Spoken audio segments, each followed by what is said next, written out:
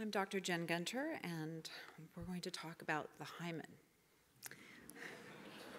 I mean, what else did you expect from me? Medically speaking, the hymen is the membranous fold that partially or wholly occludes the external orifice of the vagina. However, for most societies and religions, it is a membranous fold that determines if a girl or a woman is pure, if she is untouched, if she is worthy of marriage. Her tightness, her pain on penetration, the blood-stained sheets will be celebrated, and not just by her husband.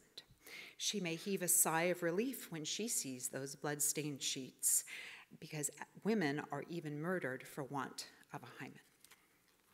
Both ancient and modern cultures, including so-called progressive ones with evolutionary biologists, would have you believe the hymen evolved for virginity. If the first sex were bloody and painful, then resulting pregnancy would clearly be his. And it's interesting that the word hymen comes from Greek for membrane, and coincidentally or not, hymen is also the Greek god of marriage, here, I assume, adorned by virgins. Except the hymen is a highly unreliable virginity indicator. Less than 1/3 of women have bleeding with first penile penetration, and even then, there's only a spot of blood, because the hymen has few blood vessels. I know, I've operated on them, and they often do not bleed, even when cut with a scalpel. In addition, 50% of teen girls who have had sex with a penis still have an intact hymen. So it makes no sense to expend a lot of evolutionary resources for an unreliable virginity indicator to prove paternity for a pregnancy that might not even happen, because the chance of getting pregnant from a single episode of sex is about 2 to 5%. Then you have to factor in infant mortality, which is at least 50% back in the day. So wedding night sex had about a 1 to 2% chance of producing an heir. Evolution does not invest in the 1 to 2% chance of survival. Another proposed theory is the hymen evolved to make first sex painful, so women would only have sex with a bonded partner. This assumes men care not for their partner's pleasure. It also ignores the fact that first sex is not painful for 2/3 of women. It is as if people who invent these theories have never actually asked any woman what happens when she has sex with a man. Also, if the evolutionary goal were to keep first sex disappointing, why have a fully functional clitoris years before the capacity to reproduce? If sex is supposed to suck, why have a clitoris at all? To get to these answers, let's look at the biology, which evolved long before marriage existed. Now, I was told not to have highly technical images, so I drew the key embryological stages myself. And so now I'm sure you'll remember them. So in red, we have primitive structure called the mesonephric ducts, and in blue, we have the urogenital sinus. And the top third of the vagina comes from the mesonephric ducts, and the bottom 2/3 comes from the blue, the urogenital sinus. And they join, and they merge, and they form a big solid tube, and then that big solid tube hollows out. And there's a few cells left at the bottom, and so you have the hollow tube of the vagina with a hymen. So it seems unlikely this complex embryology would be to suit the evolutionary pressures of needing a virgin bride. I can certainly accept that physical features attract males, but no other structure evolved for the social purpose of marriage. So if the hymen were biologically speaking, though, about marriage, I want to bring in another point. Why do cats have hymens?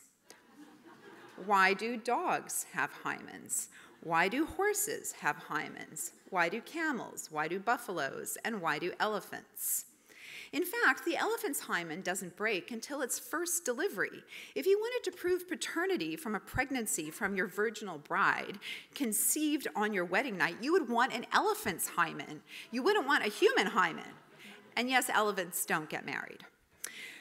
So what we do know from science is the hymen is quite rigid at birth and provides a more robust covering of the vaginal opening, and then it starts to change. And by the age of 3, it's very less rigid, and the shape and elasticity change with age. This is because the hymen has served its purpose, protecting the infant vagina from urine and feces, because before puberty, the vagina is very sensitive to irritants. So a mechanical barrier that's in place until continence kicks in makes sense.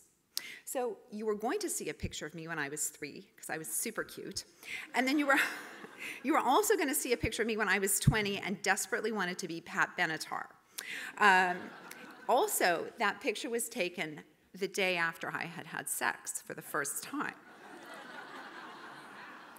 And I was going to ask you, what did I have at the age of 3 that I lost at the age of 20? My baby teeth. Get your minds out of the gutter. And that's how you should think of the hymen. Like baby teeth, it exists for a narrow developmental stage, and then once it has served its purpose, it takes on a variety of shapes and flexibility, because at that point, it's not needed. So you should think about the hymen as something covering a narrow developmental phase, and once it's taken on, once we've done with it biologically, we don't need it anymore. And in fact, the whole reason it becomes flexible and pliable is so we can have sex without pain, because if sex hurt a lot, people actually wouldn't do it. So what about those bloody sheets? This is a painting of a bedding ceremony. Could you imagine having sex with all those people watching?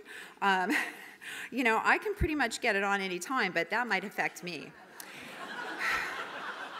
I'm telling you, I might have a limit to the number who can watch. So, if sex is twist a nipple and stick it in, or if it's rape, then you get vulvar and vaginal lacerations. Sexual incompetence and sexual violence is what brings bloodied sheets, not a disrupted hymen.